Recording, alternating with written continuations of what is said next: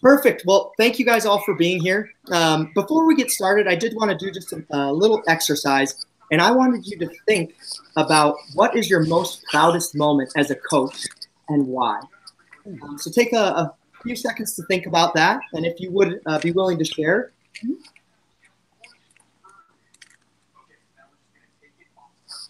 Okay.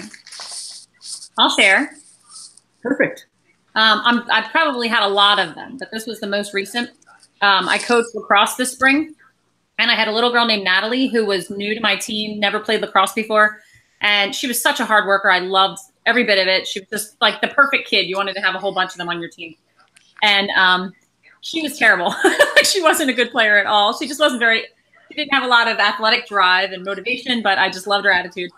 So I told all the kids they would get equal playing time. And one of the games, it was 11-year-old lacrosse, obviously not that super important, but there was a game towards the end of the season where she was in and it was her time to go in. And she said, "Coach, can you put her in instead?" And she pointed to the girl next to her. And I said, "Why?" And she said, "Because I just think she wants it more than I do." and I said, "Natalie," I said, "come on, I want you to get in there and play." And she's like, "Coach, I really think our team needs her in there more than me." And I just like cute because she was like just being so unselfish, and she was like, it didn't matter what the score was. She was just like, "I think she wants it more. I think she wants to play. I think she'll play harder than me. I want her to go in instead of me." And every other kid I had was always like, "Put me in, put me in, put me in." So it was nice to have this little girl that obviously she liked to be in the games, but she was willing to sacrifice her playing time. I thought that was cute. Yeah, that's great. How selfless. Mm-hmm. Ruben, did you possibly have a story or? Yeah, I remember feeling really good about a letter a player wrote to me at the end of his Stanford volleyball playing career, and just talked about how he appreciated the experience and how he'd grown in the program. So I was pretty proud of that. Yeah, mine's very similar to that. I was recently invited to a graduation for one of our players, and I had been 3 or 4 years since I had coached him and hadn't had much contact with him. And, getting that graduation invitation in the mail was just such a cool thing and helped me to realize the impact I was making. So, but thank you for guys for sharing and just kind of hold on to that story in the back of your mind as we go through this introduction today, because it will come back up in a little bit. But let's go ahead and get started. I definitely want you guys to all get credit for today's workshop. So I'll tell you what we're going to do. I'd like you to take out your phone and then text 650-763-2405. And in the body of the text, you'll include all of the following. So the workshop number, which is going to be #, and for this workshop, 00000. You'll please no spaces at the end. You'll type in your first name followed by your last name and then your email address. And what that will do is, again, it will give you credit. We'll be able to email you your certification tomorrow. It will also get you signed up for a couple of cool resources that we have, including our weekly email, our talking points. And it's important to note that we will not share that information with anybody. So, please sign in. We encourage you to get credit. It also helps us track and see what kind of impact we're making. So just give me a quick thumbs up when you got that done. Okay, and I'm going to assume that that is done. And today we are going to discuss double goal coaching, coaching for winning and life lessons. My name is Eric. I am a hockey coach. I've also been an administrator as a youth hockey director for several years, and I've coached for roughly 10. I'm really excited to bring this workshop to you today because I'm incredibly passionate about coaching. They say that sometimes a coach is going to be more impactful than even a kid's teacher. So I think that's just so incredibly important to keep in mind as we progress through this workshop today. So let me tell you a little bit more about PCA and what we do. PCA is a nonprofit that was founded in 1998 at Stanford University. It's based on 25 years of research and best practices. Just some quick numbers to run through here. On an annual basis, we have trained over 80,000 coaches. We've reached over 3.3 million youth every season. We run about 2,500 workshops. And we've had over 1 million visits to our PCADevZone.org on an annual basis, which is kind of like our WebMD for all your coaching inquiries or maybe challenges that come up for you. So what is positive coaching? Take a minute to think about when you think about the phrase positive coaching, what kind of images or things that are conjured up in your mind? I picture a coach having fun and cheering the kids on, just being supportive and caring, enjoying himself or herself out there. That's what I absolutely agree. It's not fun for the coach. Your players aren't going to feed off that. Yeah, if your coach isn't enjoying it and isn't enthusiastic, you're not going to get that same level of emotional output from your players. So I completely concur. All right. I muted you, Ruben, if you wanted to answer. Sorry, he had background noise. Oh, that's totally fine. He should be able to unmute if he wants to answer, but you can keep going here. That's totally fine. Well, the way PCA defines that phrase of positive coaching is creating an atmosphere that supports best possible performance. The part I really want to key in on here is best possible performance. I oftentimes encounter coaches across the board that when you talk about the idea of positive coaching, it becomes this thought process of, a trophy for every player or, lack of competitive drive. That's not what PCA is about at all. We're an incredibly competitive organization. If you ask me to race you from this point to this point, you better bet I'm going to be huffing and puffing. I want to win at just about everything I do. But the main thing that defines positive coaching is that we also coach towards a higher standard and coach for values. So the power of positive. We know through research that the power of positive is much more important than negativity. And one of our psychology professors from UNC, Dr. Barbara Fredrickson, has this quote. She says, "There's a perception that the best way to get what you want out of employees or players is by negativity or threats. But negativity doesn't work well as positivity. Positive emotions are especially contagious, and a leader's positive emotions are more contagious than anyone else's." I think this is incredibly important because as coaches, everybody's had those moments of negativity. And when you are negative, you kind of elicit that fight or flight response in that player. So you do get somewhat of a reaction. The important part to key in on is through research and best practices, over time, that negativity is not going to be very effective.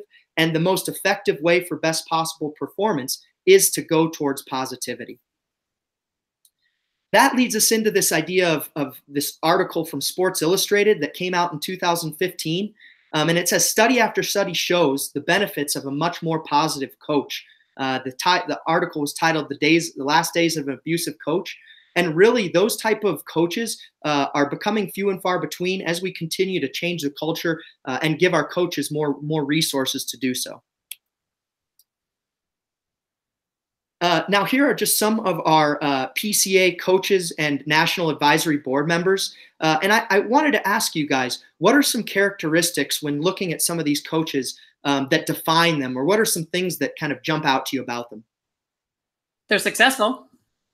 Absolutely. Yeah, very, very successful. They have a good reputation. They're known as solid coaches. They know the sport well. They coached or played at a high level, and they won a lot.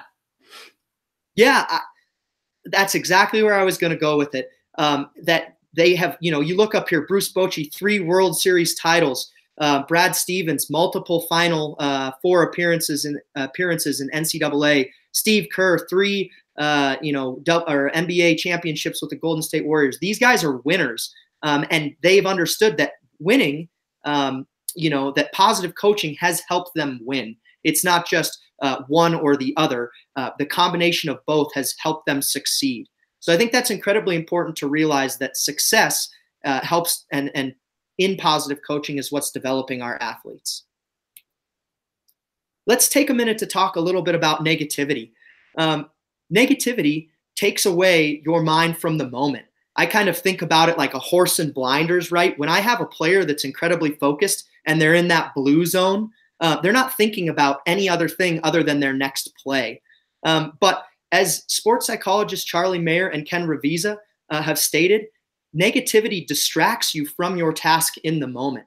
And if you want to get the best out of your players, you want them to be focused on that moment, which is incredibly important for their overall success out there. So again, it's like essentially taking off the horse blinders, and there's all this stimuli, and it's really hard for those players to focus when there's a negative environment. Mm-hmm. So based on that, right, do you agree that positivity works better and that negativity distracts? I would say, yep. Okay. And I absolutely agree as well. So if that's the case and positivity is a stronger, catalyst, why is there so much negativity that's pervasive in youth sports? I think there's a lot of pressure on coaches and parents to create little superhero kids they think that the kids are going to gain confidence because they win more, and they always want them on the winning team, and they want to make sure that their kid's better than everybody else. So they put a lot of pressure. And coaches, I mean, even in youth sports today, coaches get fired a lot faster when they're not winning. So there's pressure on them. It used to be, you'd have the same Little League coach would be in the league for, 12 years. And I'm hearing of organizations where they're firing coaches because they're not winning. And, they're firing volunteer coaches, if that's possible. Yeah, I completely agree. It's so crazy and outlandish. And yeah, the idea that it's all results driven and, that's kind of taken over from the top down, right? We see that professional athletes. There's also another reason, I think, is that we haven't done enough of a good job to give our coaches the resources to be able to combat that negativity.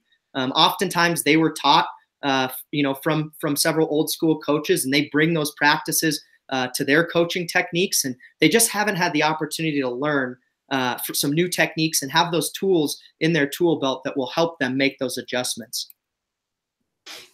Which is what PCA's vision is all about. We use sports psychology research, the best practices of coaches to develop. Again, you saw those professional coaches and athletes. They believe in this stuff. This isn't just something that, we want to make you feel good. We do want to get at the results based, but our way of doing it interconnects the concept of being a double goal coach. So we always say here at PCA, we want better athletes and better people. And that's really our huge catchphrase. We're always trying to drive that home. Now, we talked about the idea of having a toolkit, right? It's sometimes I think words can just, go one ear and out the other, and you'll leave here and you'll be all psyched up, but you're not going to be able to implement those things.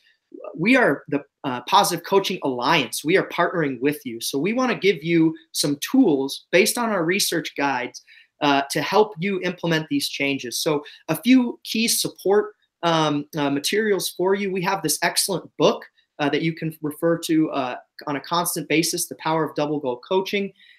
We also have that weekly coaching email called Talking Points, which you're now signed up for by signing in. So thanks for that. And then, I did want to mention again, the PCADevZone.org, which is a great resource. Like I said, almost like a Wikipedia for any sports challenges you may have, or maybe this parent issue, or you want to set up a leadership course for your kids. It's just got a ton of great information. And that will help you implement, our vision and your best coaching practices on the grassroots level. So what does make a great youth sports experience for kids, if anybody would be willing to share? What do you think? I have 4 kids, and if I had to summarize the best sports experiences that they've had, most of them were ones where they felt like a team and they all worked together, and they were just friends. They enjoyed being together. I think for girls especially, that's a really big deal. My daughter's a senior right now, and she's thought this was going to be like the most perfect year ever. And the underclassmen are just not getting along with each other, and it's really causing a lot of stress. Yeah, that interconnectedness between teammates and feeling that love. I use that word all the time in my locker room. But yeah, that is so important. You realize it makes such a big deal, especially when you have those times of non-cohesiveness. It really highlights how smooth things were when everybody was interconnected. And I agree, that interconnectedness is incredibly important. Mm-hmm. And I think success. I think teams have to be successful to have a good experience. If you're, the bad news bears that lost every game, I don't know that they'll look back and say that, that was a great season. But I think definitely success is a part of it. Yeah, absolutely. And I think that's the point that we drive home here is that we do want coaches and teams to be successful. We do want coaches and teams to win. But again, that, our underlying, I guess, premise, so to speak, is that we're encouraging kids to have those life lessons while having those successes. Mm-hmm. So we've found that a meaningful athlete experience hinges upon three main ideas. The first one being feeling connected to teammates and coach. The second one, believing that they can improve. And the third one, feeling proud about acting with integrity. So if these three things happen, what might you get with your players? I think they'll stick around. They'll come back next year. I don't know, Ruben, if you want to answer, chime in. I didn't know if you could hear us or not, or if you wanted to chime in. I feel like I'm monopolizing all the questions. He's road tripping. I know. I don't think he's going to answer. Yeah, I think they're going to stick around. They're going to want to play the sport longer. Hopefully win more games. Get the parents off your back. Yeah, I always had a coach, one of my coaching mentors, say that your judge of success is whether the kids want to come back next season. Mm-hmm. So I always thought that's meaningful. You're right. The kids are going to want to continue playing sports. They're going to enjoy being in that team setting. So I think that's incredibly important. And those three, interconnected points bring us, to the three main teaching points of PCA. So the things we're going to kind of cover today are, one, we talked about that kids feeling connected with each other. Well, we're going to talk about how you fill a player's emotional tank, what an emotional tank is, and how that gets the best out of your athletes. When you talk about that constant ability to improve, we're going to talk about the elm tree of mastery and the idea of results-driven versus process-driven orientation and how that matters for athletes and their development. And then we're going to discuss integrity, honoring the game, and how that gives kids a sense of purpose and makes them feel good about what they're doing. Now I do want to play a video for you from Herm Edwards, who's a former NFL coach, now the head coach at ASU, about understanding your legacy as a coach. And the last part of that video, you heard Herm say something really important that kind of always had clicked in my ear when I've heard it. And he says, when the book of your life is written, will it say that you made a difference? And that kind of ties in a little bit back to that first exercise I had us do about thinking of that moment that made you most proud, because I think those are all points where you can see that you made a clear difference, not just necessarily in terms of an athletic development, but as a youth becoming a young adult, and you really got to be a piece of that kid's or child's, natural journey in figuring that out, which I think, again, is so cool. So PCA's coaching model, the double goal coach, we kind of touched on this a little bit earlier, but there's two things that define a double goal coach. The first is going to be striving to win, and the second is going to be teaching life lessons. They're both incredibly important, but again, I think many coaches think that these things are two separate ideas. PCA's model brings those together and says that those two things are interconnected and the best practices to get the best performance. There's going to be opportunities, right, where sometimes striving to win and teaching life lessons come in conflict with each other. Could you think of any moments or from your past coaching that those moments have come into conflict? Yeah, I was coaching high school basketball, and my best point guard by far had the worst mouth. Her language was awful, and that's how she came to me. But she'd be in a game and she'd be cursing out the ref, and she'd be, dropping the F-bomb to the players. And it was hard. It was hard. She just had a temper on her, and she would not watch her mouth. So there were a lot of games where I pretended I didn't hear it because I wanted to keep her in, because she was just, her 3-point shots were amazing.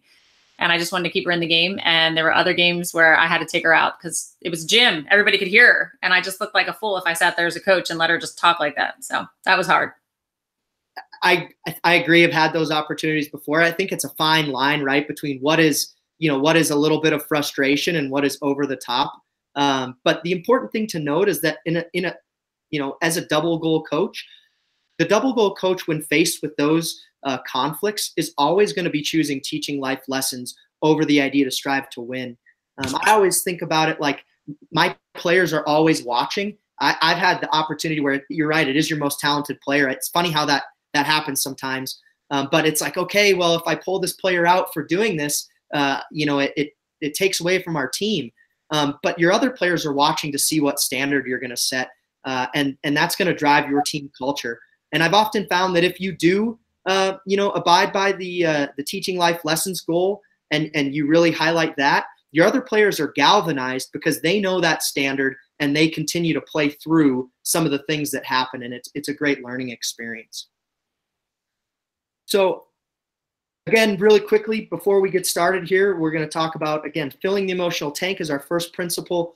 We'll talk about the elm tree of mastery as our second principle, and then we'll finish up with our honoring the game principle. All right. Nice. Do you have a clock there? That was exactly 20 minutes. That was impressive. Was it? Okay. Well, yeah. That's good because this time I did not time it out. So wow. Yeah, I have my stopwatch going and it was literally like 1956 when you finished. That was impressive. Let's see here. Now I just got to get out of this. Yeah. Okay. How'd you feel going through that? A little bit nerve-wracking, but it was good. I mean, after watching Amy and seeing how she did it and seeing some variations on it was helpful. But yeah, I think as I continue to get more and more comfortable with the material, I can, one, make it sound more personable and come across better, and two, tailor it to the audience that I'm speaking with. Yeah, absolutely. So was Amy's a coach workshop? Yeah, it was. Good. It was unique because it was at the Gold Crown, which is a gym. Oh. So one of the courts was blocked off for her workshop, but the other courts they were playing basketball. So the whole time, whistles, basketballs dropping, kids yelling, and so it was great to see that because she just adapted quickly, and it was pretty cool to see that. Yeah, I did a workshop like that one time in one of those indoor bubbles, like those indoor turf bubbles, and it was so loud, and there's practice going on. There were tryouts going on for baseball, and I had the parents in the corner of like behind a net, and all the parents. It was so noisy and so loud and so distracting that I ran out and I asked the head of the bubble. I said, "Is there anywhere else I can go?" And he said, "Well, there's a hallway down here." And I was like, "I'll take it." So I literally stopped the workshop, drug about 20 parents into the hallway, and just shined the PowerPoint up against the wall. It was crazy. Sometimes you don't think about logistics, but I thought they're not going to get anything out of this because they're in that. So I'm glad Amy was able to adapt. What did you, I'm going to talk about yours in a second too, but what did you like most about what Amy did? What was that your first workshop that you'd actually been to, a live workshop? Yes, it was. What else? I thought, her body language, her positive body language, her active, walking around, again, because of the environment, it was really hard to get interaction. She still did a really good job of it.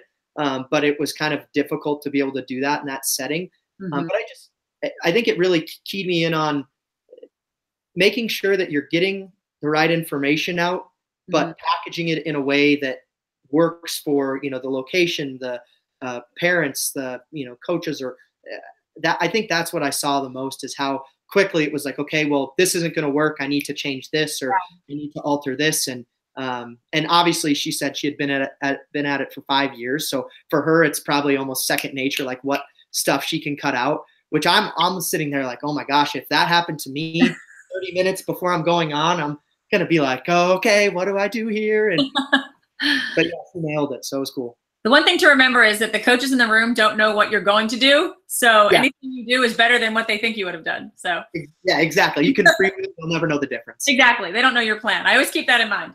So, Ruben, are you there? I wanted to see if he wanted to give you some feedback. I do not know. Nope, I don't think he's there. Okay, I think he's there, but maybe he can't unmute or something. So, Eric, I was very impressed. I think you're so well prepared. Everything was very smooth. I think you're, again, you just seem so professional and prepared, but you were also smiling, so you weren't being too serious. It's surprising how many times people do demos or do their first workshop and they don't smile. And we're talking about being a positive coach and they're very serious. So I appreciated that about you. You have a definite likability. I also really liked your choice of asking the coaches a question first before you even do the text to sign in. I think that's a great way to set the workshop off on the right foot, is having them to think, what are you proud of as a coach? And there's probably 20 different questions that trainers have asked at that moment when the workshop starts. And that's always a great one. What's your proudest moment proudest moment as a coach? You can also do the flip side and say, what moment are you not so proud of? Because we're going to get to that later on in the workshop too. What's a coach that impacted you? That's a great question. What's a moment that you just were really, your team was in the zone and you were just having the most fun? Or think back to your childhood. What's a moment you remember being? So any of those questions that can get coaches thinking right off the bat, I think are fantastic. And I really like the way you went back to that later on when you were talking about Herm Edwards. I thought that was a great loop. That was excellent. You use we right away, which is great. Something a lot of new trainers don't do. We as the Positive Coaching Alliance rather than saying they. I thought that was really great. I liked your word choice. You said you made a lot of you used a lot of words I thought were great. And addressing the topic of negativity, I think, is challenging because you will get coaches at your workshop that'll say, I disagree. I think negativity works better. And a lot of them will say, I'm a travel ice hockey coach. I've been coaching for 30 years. These guys are tough, man. You can't be positive with them. You need to scream. You need to, grind them into the ground. And you have to be prepared. And I like the way you said, you said negativity, it does work in the moment, but it's not going to be effective in the long run. And I thought that was a very good answer. But be ready to have coaches push back. And I think it's good. I always say there's certain sports that you would consider like the tough guy sports. And I definitely think ice hockey is one of them. So it's good to take coaches of some of these sports where they think, no, it's got to be tough love. This is how the sport is. And I had a wrestling coach argue with me at a workshop a year ago. And he said, you cannot use positivity with wrestlers. And I said, really? Give it a shot and see what happens. Call me back in 2 days. And he happened to be a friend of mine. And he called back and he goes, oh my gosh, that was awesome. Like these kids learn so much quicker. I'm so sorry. I was like, yes, you are. Yeah, I did ask Amy because I asked her some questions at the end. I said, do you find, because I agree with hockey coaches, they typically are old dinosaurs and just like rough, so intense. And I asked her, do you find any group more difficult than the other? And she didn't necessarily perceive there was a difficulty in like a group of sports. She mostly thought it was individuals within that, which I thought was interesting. And then I actually read this great article the other day about a football coach from Austin and Peay. They were 0-11, but great article. And he took over the program, and all he did, like he basically de-emphasized X's and O's, and all he did was talk about positivity. That's all he really did. Wow. And he's turned them around because the kids are motivated. I think they've got like one of the better recruiting classes coming up because kids see that and they're like, I want to play for this guy. Yeah. Now, who knows about the X's and O's part, but yeah, I agree. The positive, it's hard to like get coaches to see that it still does work. It's not just. It's great. It's awesome. And that's the power of it. I did a workshop last week, a leadership workshop for a soccer organization. And the one guy, I asked him, like, why are you here? Why did you come? And he said, and I'll tell you why. He said, because 2 years ago when I heard about Positive Coaching Alliance, I thought it was a bunch of crap. And I thought, there's no way these players are going to get better by being positive. And then he said the coach, the U15 soccer coach that everybody thought was a joke because he hugged his players, he high-fived them, he would bring beach balls to practice, he would bring like donuts for them, and he would play music, and everybody thought this guy was a total flake. After 2 years, his record was better than anyone else's, and he was playing really competitive teams. And he said, I realized like Joe was doing something right, and he wasn't the laughing stock of practice. He was actually having a blast with the kids, and he got to know them. And he said, that's why I'm here, because I'm here. I figured if it worked for him, it might work for me. So I think that's awesome. I also like the way you said, what did you say here? Oh, I like the way you were talking about how the players are watching you. I think that's a really big point. A lot of coaches will be like, they're not realizing that the power that they have. And you said it once, like players listen to coaches sometimes more than teachers.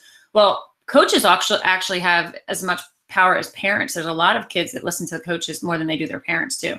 And when you said, you have to remember that the players are watching you at all times. And that, again, that can loop back later in the workshop when you get to narrated modeling. As coaches, even if we disagree with an official, we have to model the behavior that we want our players to do. So I thought that was great too. Some of the things I'd love to see you add into it is a personal story.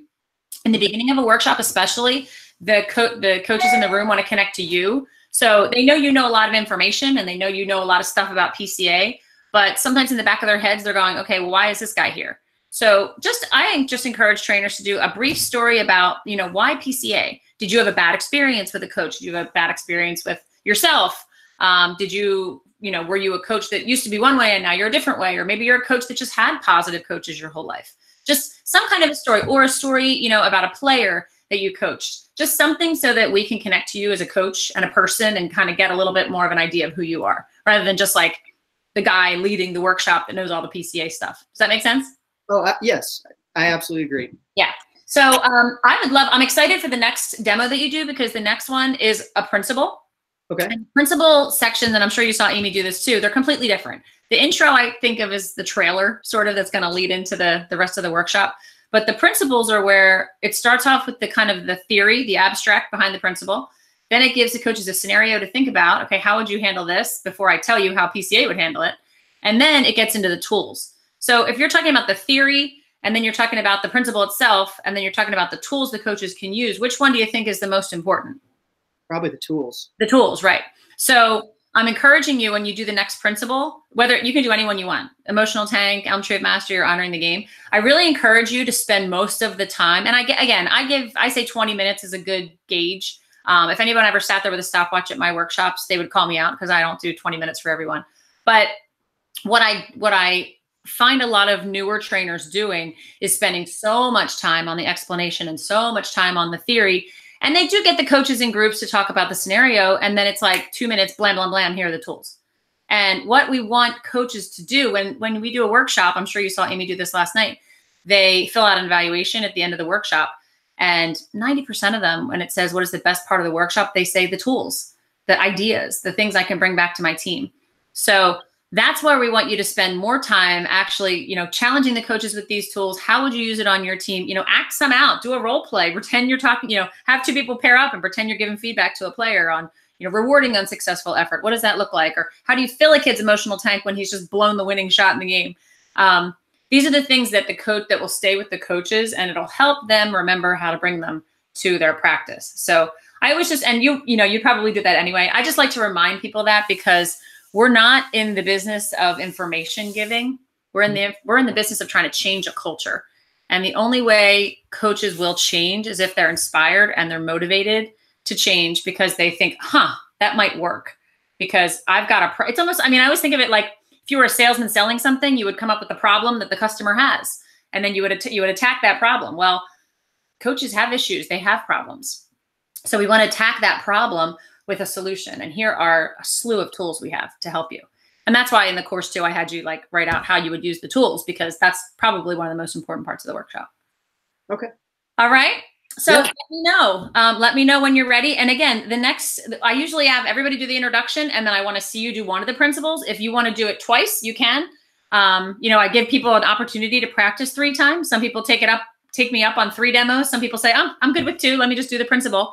And I don't have any worries that, I feel confident that you could probably go out and do part of a workshop tomorrow. I think you did a great job. But I think for your own sake, sometimes it's nice to just practice it through, get the language down before you'd go out in front of live people. So if you want to do a practice session and then a final, you can. If you want to just go right to doing one of the principles last, that's fine too. So just to be clear, the principle is the final session? Yeah. Okay. The final session that I want you to do is show me how you would actually facilitate a principle. Okay. At the workshop. So if you pick, filling the emotional tank, then I'd also kind of like to just see the transition from the intro into the emotional tank. Like, how would you kind of shift gears into one of the principles? If you do Elm Tree of Mastery, that's kind of right in the middle. If you do honoring the game, I'd like you to go all the way to the end and finish out the workshop, because the end of the workshop is just as important as the beginning. So you could go through these are the resources that we have that you're going to be getting, and this is the culture piece. So you can choose whichever one you want. As I said, if you want to do 2 more, that's fine. If you want to just do 1 more, that's up to you. Okay. And I don't give that offer to everybody, but I feel like you did a really nice job here. And I don't want to, the most important thing for me is getting you out in front of live coaches. Practicing this way is only going to go so far. So if I feel confident that, I think you've got it, but I think you just need 1 more time would be great. Okay. Perfect. Okay. When do you want to know by? You can let me know. Let me know whenever you're ready. All right. Well, thank you, Kelly. I really appreciate your time. Thank you. Yeah, thanks. It was nice to see you, and take care. I'll send you this recording too, so you can watch it back.